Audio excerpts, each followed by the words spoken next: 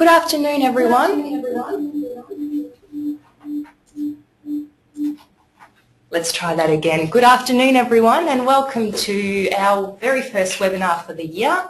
Today we're covering the development of a ride quality index for heavy vehicles based on driver comfort. And our presenter, of course, is Ulysses.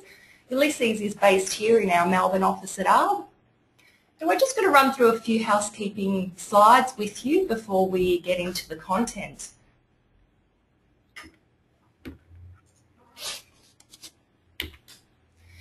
My name is Angela Juhas and I'll be your friendly moderator, if you will, today. If you do have any webinar related questions or any questions in fact on our knowledge transfer program here at ARB, I would be your point of contact. The webinar today will run for approximately 30 minutes with about 20 minutes left for questions. Now please don't wait until the end to ask your questions. Obviously the webinar will be more interactive and enjoyable if you ask them as you go, and of course Ulysses will endeavour to answer them as we go. If we do run out of time, ladies and gentlemen, we will get back to you on your questions. We are also recording today's webinar, so the link to the recording will be sent to you in an email, as well as a PDF version of the presentation materials, so you don't have to worry too much about taking notes today. A couple of functions of the GoToWebinar program. As you see here, we have a questions box and we ask that you please type your questions in here if you have something to ask Ulysses. And now, without further ado, I will introduce Ulysses and get him to start his presentation. Welcome, Ulysses, and thank you for kicking off our webinar program for the year. You're welcome, and good morning, everybody. So today I'm going to be talking to you about this development of the Heavy Vehicle Roughness Band Index. This was a project which started quite a few years ago, so it has been a couple of years since the report went out.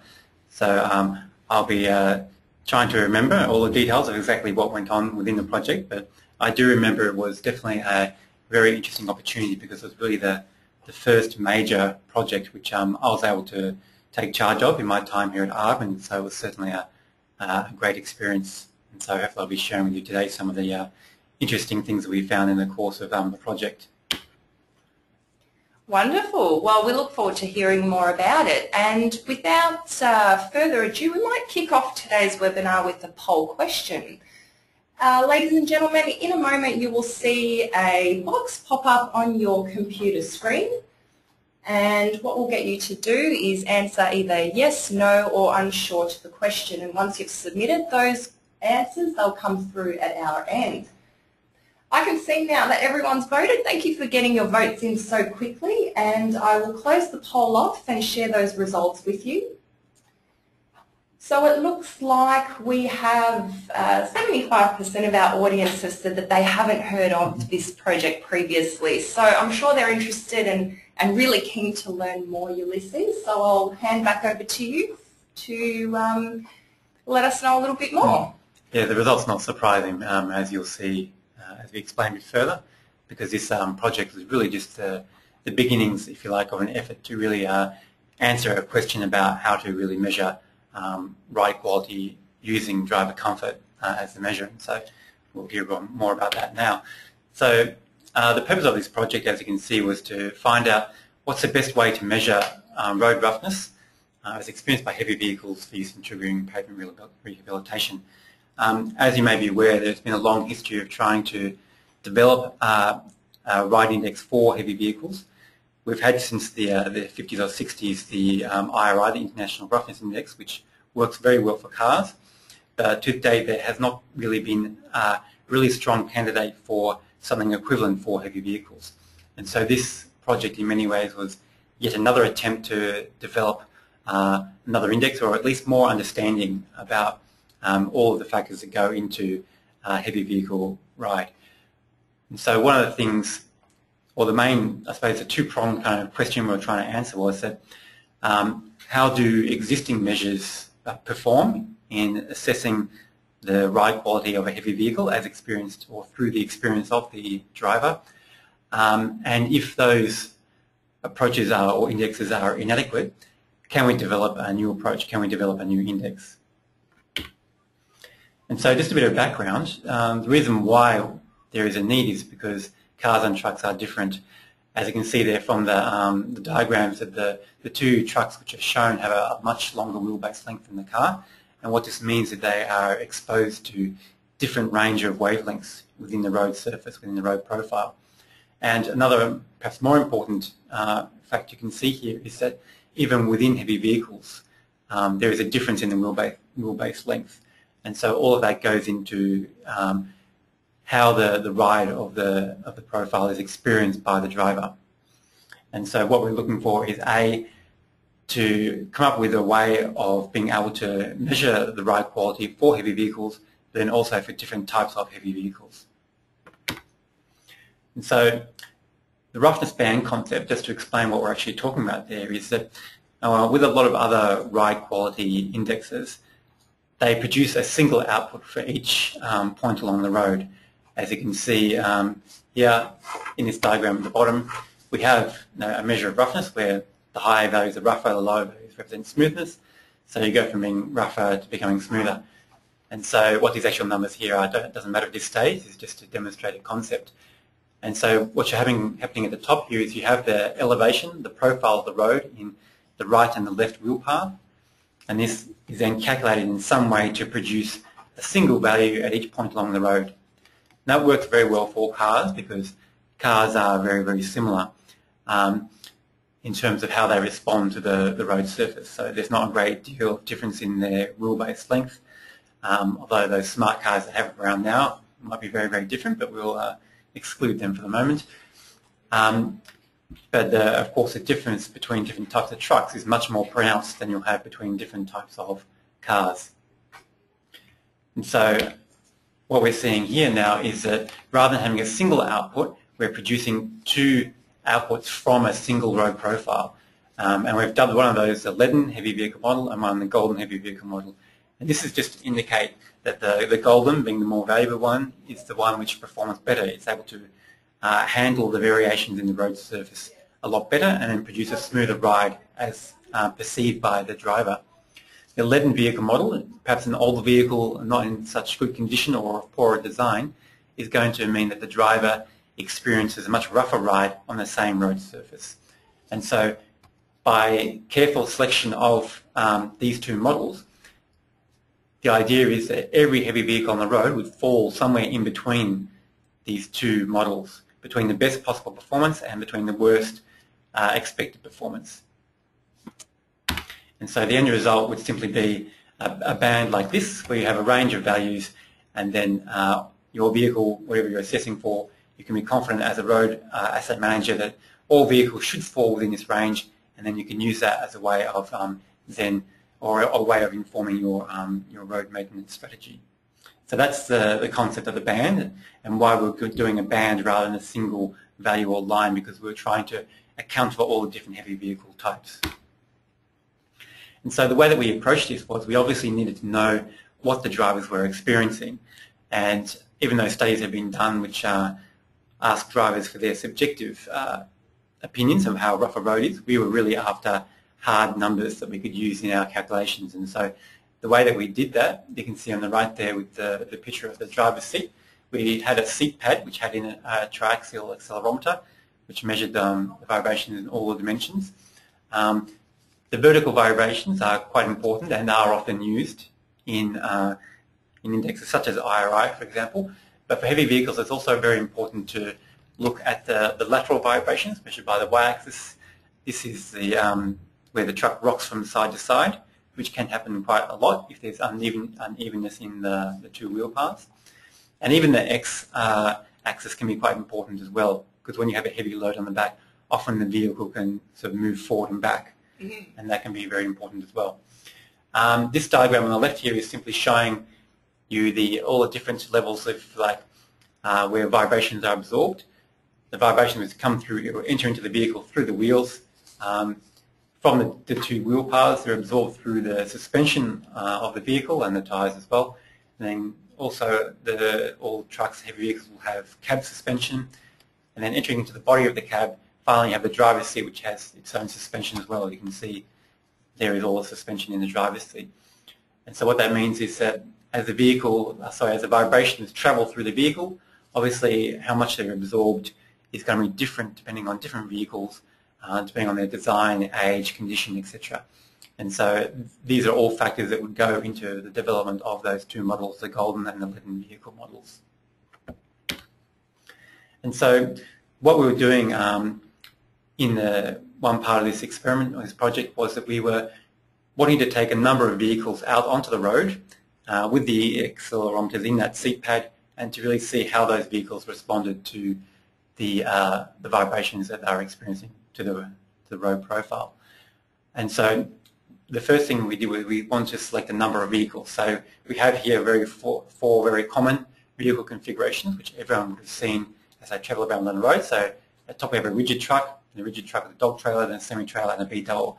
So this would account for the vast majority of vehicles that you would see on the road. However, in addition to just the simple configuration, there were other things to consider, which was like the suspension type. Most vehicles, all the vehicles will have the spring-leaf suspension, but a lot of new vehicles will have the airbag suspension. And so what we wanted to do was to really see, is there actually a difference between those two? That's why with the semi-trailers you see here, we selected one which had the spring suspension and one which had the airbag suspension. And so that was introducing another variation, and then we had one more factor we wanted to include, which was to look at the effect of the load on the vehicle. So finally then we ended up with these 8 different configurations or variations we wanted to test. So a rigid truck without a load, then with the load, and finally adding a loaded trailer on the back. And so we're very curious to see, as we go through these variations of empty, loaded, and then loaded with a loaded trailer, how do the vibrations change? Is there any effect? What is the effect of introducing each one of these? Likewise with the semi-trailer, unloaded and loaded, and finally the semi-trailer with the airbag suspension, unloaded and loaded, and then adding another trailer on the end to produce the B-double. And so we took all 8 of those vehicle configurations out on the road, and I spent 2 weeks out near the town of Dubbo to do that. This is an example of what the roads look like out in Dubbo, which gives you a bit of an idea of why we chose this area. The first thing we looked for was we wanted to find roads that had higher levels of roughness. We were really confined to use IRI to indicate that roughness, which, as I mentioned, is not really the best for heavy vehicles, but we didn't really have much other option. So we found a number of areas which had very, very rough roads, and then I looked for roads which were like this, which were very, very straight, mostly very, very flat, and also didn't have much traffic. And so these roads, which were the, I just forgotten the name of the highway, I can't remember, but the one running east to west through Dubbo, so not the Newell, which runs north-south. This was really providing us with really the ideal kind of road. You can see that the speed limit there was quite high as well. And also this is quite a high quality road. It's got a sealed shoulder as well, which meant that the experience of the drive on this road, we were able to get a good variation between roads that were quite smooth nearer the towns, and then the roads a bit further out that were really quite rough, those areas that we had targeted before. So it was giving us a really good variation of roughness, which is what we were looking for, and in straight stretches as well. And if any of our audience are from Dubbo, please feel free to let us know what the name of that highway is, of course. Yes. And so this is some of the preliminary results here. We can see there's a bar there, a column for each one of the 8 configurations that we tested with all those variables. And so interesting thing to note here about this is that you can see that the rigid truck overall, it performs a lot worse than the articulated vehicles, and that's not unexpected. A lot of these things that we discovered were only what any truck driver could tell you, but the important thing here is that we were able to find the numbers which are behind it, which allows us then to do calculations and produce something useful. And so any truck driver will tell you that a rigid truck performs a lot worse on a road than an articulated truck, but here we can see that it's about twice as bad. This value here, of course, is the combined root mean square vibrations that was experienced at the driver's seat. And so with the comparison between the semi-trailer with the spring suspension and the airbag suspension, you can see that perhaps the airbag suspension performs a little bit better, but the changes here are not all that significant. So the amount of change I would not say is huge, and given that this was only like one vehicle, another vehicle might have a slightly different range, and so therefore it's not as pronounced a difference as we see here. So based on this, we would say that the differences between the spring suspension and the airbag suspension is not really significant, although it is interesting that once you add a load to a spring suspension semi-trailer, the performance actually gets a little bit smoother as far as the driver is concerned, whereas in the airbag suspension, it actually gets a little bit worse. And that would definitely be a result of how the vibrations or the shocks are absorbed by those two different suspension systems. The spring-loaded, the spring suspension tends to absorb the shocks, if you like, bit by bit, so the vehicle will tend to bounce along the road a little bit, which causes lots of grief for road asset managers, whereas the airbag suspension tends to absorb it all in one big shock. So that's why some of the undulations in the road surface might be experienced as a bit more of a bang for the truck driver, and so you might get some a bit more spiky results, which could be producing what we see here. And then finally, adding on another loaded trailer to the semi-trailer with the airbag suspension, it produced a bit of a more less comfortable ride, as you can see here. But once again, that amount is not all that significant. So that gives us a general indication that our leaden vehicle should be a rigid truck with just a load but no trailer, if you take these numbers, and our golden vehicle will be by an articulated truck, maybe a semi-trailer with airbag suspension. So yes, we might just stop there and give our audience an opportunity to ask some questions if they have any. Remember, please don't be shy. The more interactive we can make this webinar, the more enjoyable it will be for yourselves. And we have actually had one of our audience members let us know that it is in fact the Newell Highway in Dubbo. So thanks very much for that, Ganesh. And keep those questions coming through. Right, so the situation we are facing here is that we have a road profile, and out of that we want to be able to produce two models, one which represents the best kind of performance that a heavy vehicle can experience on road, and one which represents the worst kind of experience, so being the golden and the leaden models which I referred to earlier.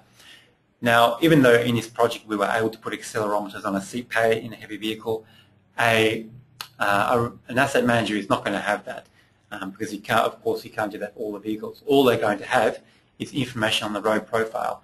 And so what we need to do within this black box was come up with a means to be able to take the road profile and then be able to produce an interpretation of what the road profile or the experience of the road profile is going to be in those different vehicle types. So the first thing we did was we wanted to be able to, within this black box, produce a general roughness model, something that will give us an idea of how rough is this road in general. And then we wanted to introduce general modifiers to look at the effect of, for example, speed, the different magnitude of the vibrations.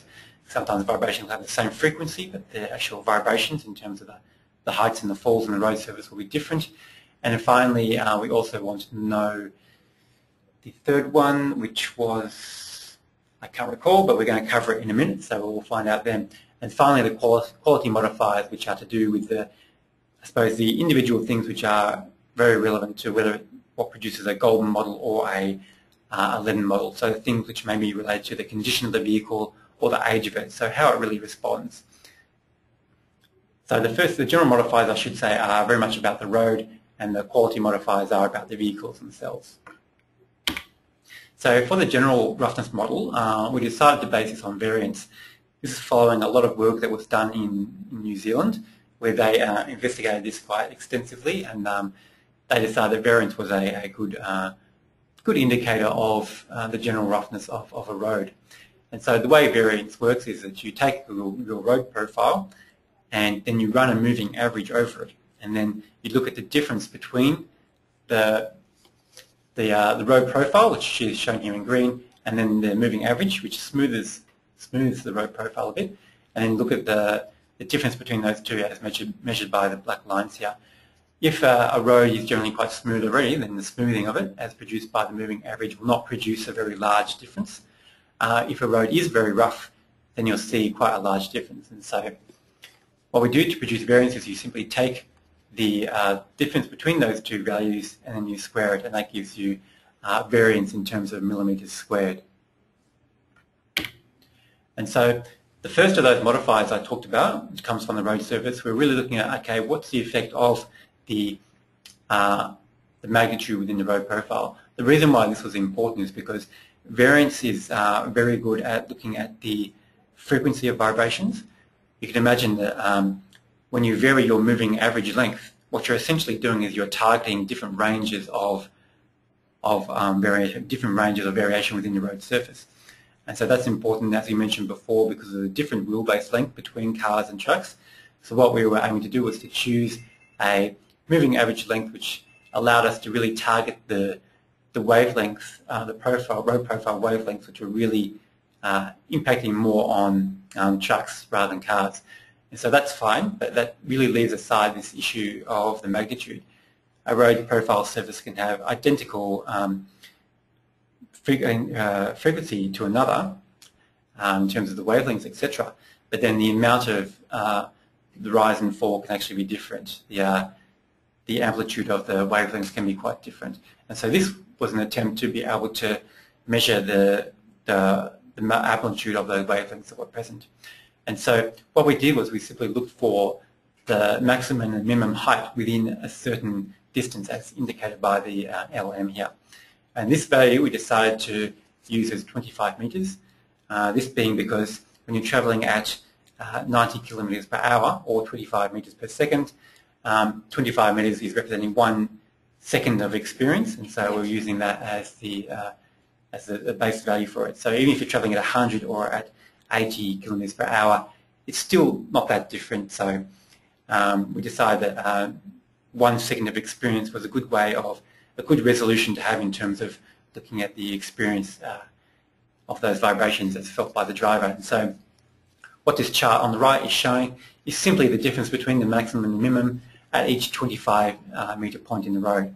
And so what that shows here is that at this part of the road, the driver will be experiencing larger vertical movements than they will at this point in the road. So even though they both felt over one second, over here we expect that this will be a much rougher experience of the road because the bumps are bigger basically. And that's really what we were trying to capture, the size of the bump. And so with that, just really as an example, this shows you that the general roughness model we chose was variance, as we discussed, to really target the frequencies that were of the vibrations that were being experienced. And so for the general modifiers, we were looking at the magnitude, as I just explained, and also the speed. We actually did a separate data collection in the town of St. Arnaud, or St. Arnaud, as the locals like to call it, where we're looking at the effective speed, where we took one vehicle and we basically ran it over the same roads at different speeds. And we found, of course, that speed does does have an impact. As you can imagine, if you come into a set of vibrations at a higher speed, there's more energy involved, and so that did have an effect. And so those two things did go into these general modifiers. And so finally, the quality modifiers, these are ones which are unique to the vehicles. We wanted to find out, okay, what about the susceptibility to lateral vibrations? Are some vehicle configurations more subject to the side-to-side rocking?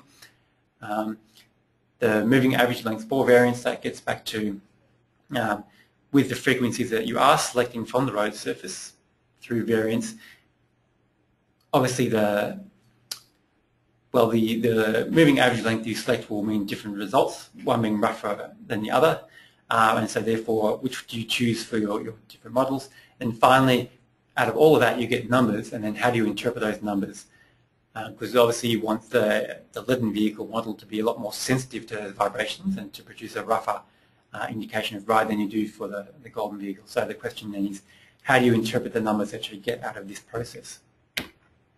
And so firstly, looking at the first of those, susceptibility to lateral vibration, I've just got some results here from 2 vehicles that we tested, both unloaded. So you can see that in these charts, we have a different color for each of the vibrations in each of the directions. And so looking at lateral vibrations, what we're looking at here is a vibration in the y-axis, which you can see shown in green. And so for the semi-trailer, you can see the lateral vibrations are not really that different to the vibrations in the other directions. Whereas for the rigid truck, you can see they are very different. So you can see that the lateral vibrations were very, very high compared to the others. It's interesting to note that you see the values here. So the values for the vibrations for the semi-trailer and for the rigid truck, they're both, the base level is around the same, but then the response in the lateral direction is a lot higher for the rigid truck, indicating that this vehicle type definitely does not handle lateral vibrations very well, and in fact has a higher susceptibility to lateral vibration. So that's another reason why, and in fact that is the main reason why the rigid truck is such a good candidate for being the leaden vehicle. And so how do you sort of quantify that and turn that into numbers? The way we did that was, once again, because remember we don't have an accelerometer in every vehicle, what we're looking for is we want to be able to look at the road profile and then out of that be able to take some way to represent that susceptibility. And so the way we did that was by looking at the change in the difference in the wheel path between different points on the road. You can see as shown in this graphic here, where travel is from left to right. At this point, there's quite a big difference, and then it goes to a less of a difference between the two wheel paths. So what that means is there's going to be a lateral movement as the truck tilts, in this case from the right to the left. And so this formula here simply measures how much tilt there is between two, at a point along the road. And then finally, this formula here simply says, okay, what was the change in the angle between the two wheel paths as I moved along the road.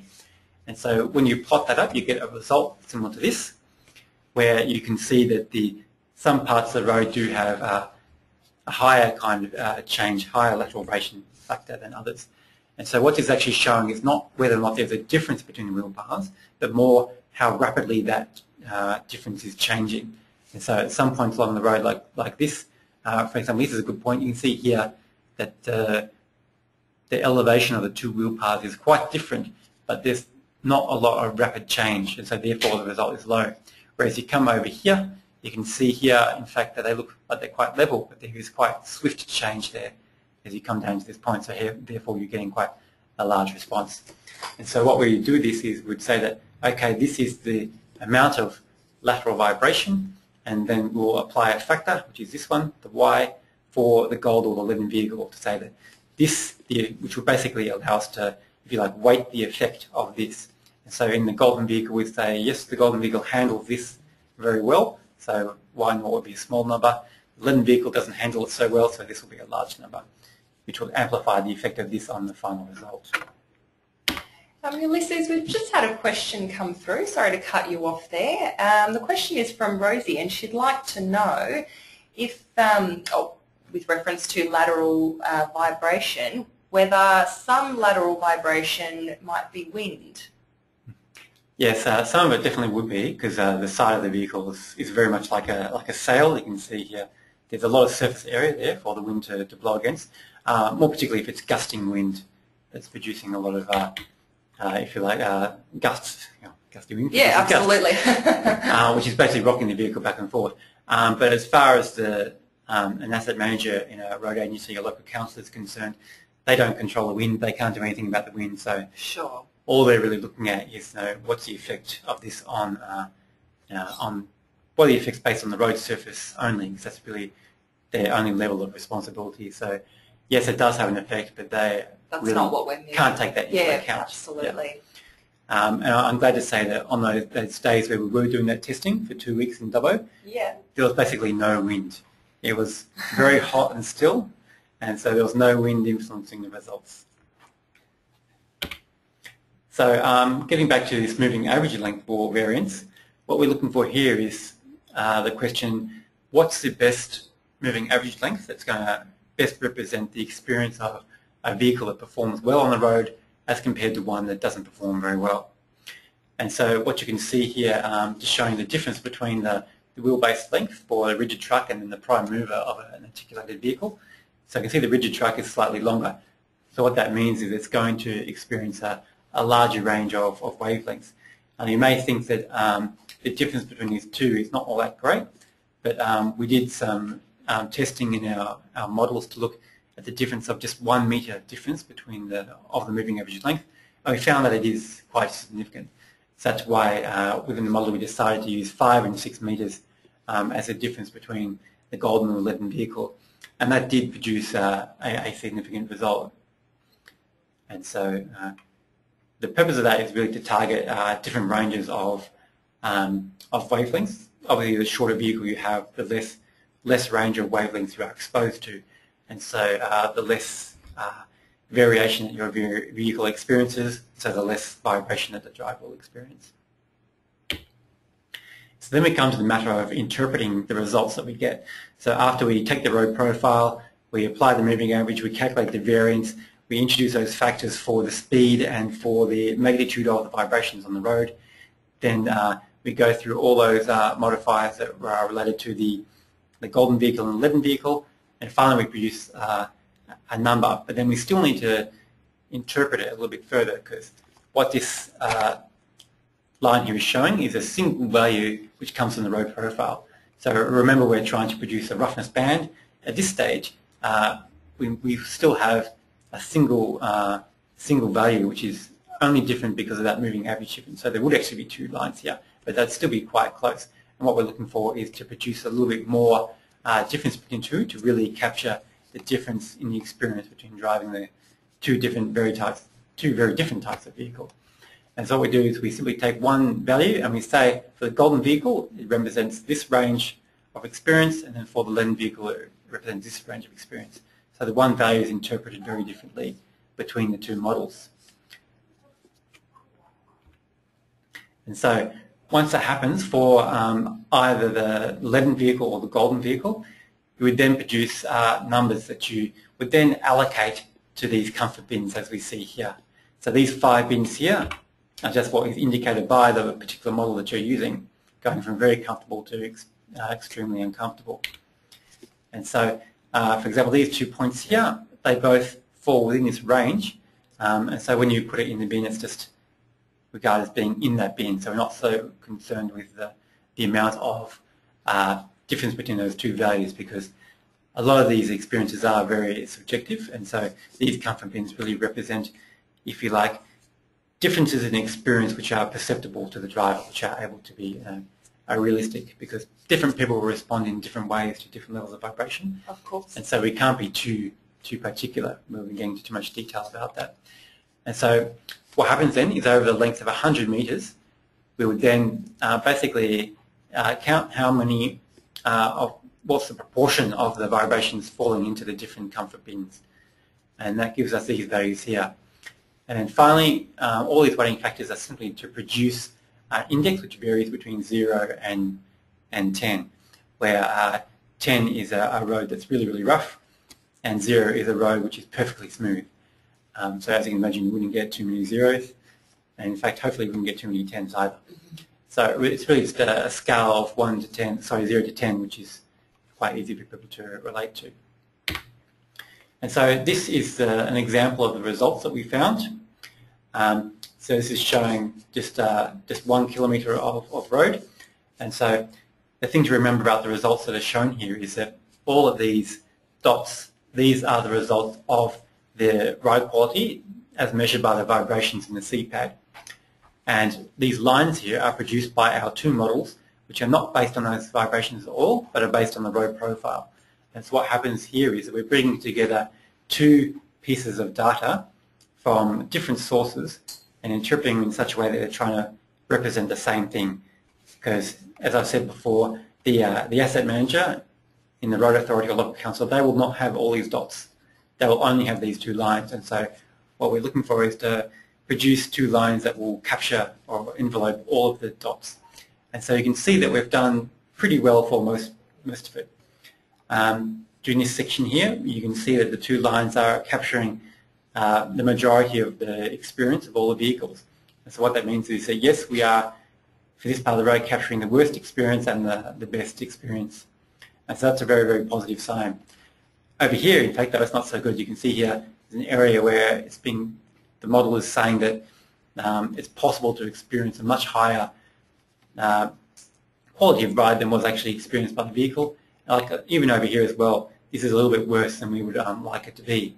And so what this means is that there are some other factors related to the heavy vehicle on the road that we have not fully understood yet, or perhaps we need to do more variations in our vehicles or look at different roads to be able to really try and tease out some of those differences that may have been hidden away within the particular circumstances of the vehicles on roads that we chose. So what this means is the conclusion is that we have determined a range of responses for various vehicle types, configurations and loading, and that allows us to really get an understanding of, if you like, the candidates for the Golden and the Leaden model. And so going on from here, we will want to do more testing, more sophisticated testing with more instrumentation on our vehicles, and to really, I suppose, get more, understand what's happening with the vibrations as they move through the vehicle in greater detail, and to increase our understanding of that. And so that will allow us to refine this tool and to produce something which can more accurately represent the range of experience on the road the range of experiences that our heavy vehicle drivers have. So at this stage, are we looking at doing some more work in the near future on this project, or is it perhaps something that's taken a back seat for the moment? It was, this research was done a couple of years ago, but I was just, Tim Martin, for example, has been very supportive of this, and he recognises that we've done half the work, so we really need to do the other half to produce something useful. And so he's been very supportive of this at the Assets Task Force and in other areas. And he just told me yesterday, in fact, that there could be some funding coming in the near future for this. Oh, okay. So it is possible that we'll be able to continue this work. Oh, fantastic. We can run another webinar then, so the audience can stay tuned for part 2, hopefully coming soon. We do have a question from Rod. Thank you, Rod, for your question. Any thoughts on that, Ulysses? I'm not sure what he's actually asking there. Rod, if you wouldn't mind perhaps clarifying your question a little bit further, and we'll get on to answering that for you.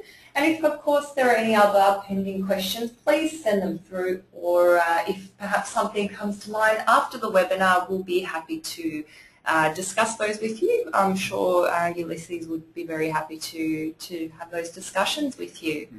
Perhaps the answer to the question is that all the vibrations that are presented today were measured in the CPAD, so they were measured at the point where it enters the driver's body, which is in accordance with the Australian standard on vibrations.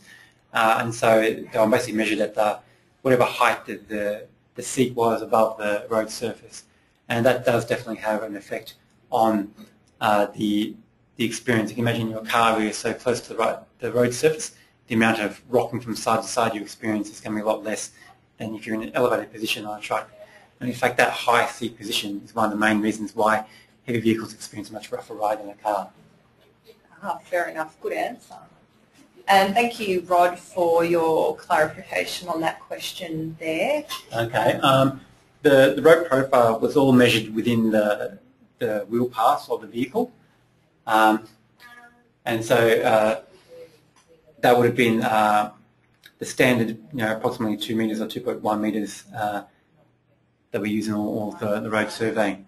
So hopefully that answers the question.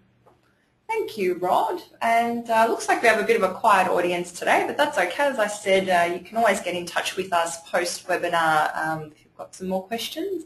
And as I mentioned earlier on in the webinar, we will be sending out a link to the recording of this webinar. So if there's anything you want to watch over again, you can do that.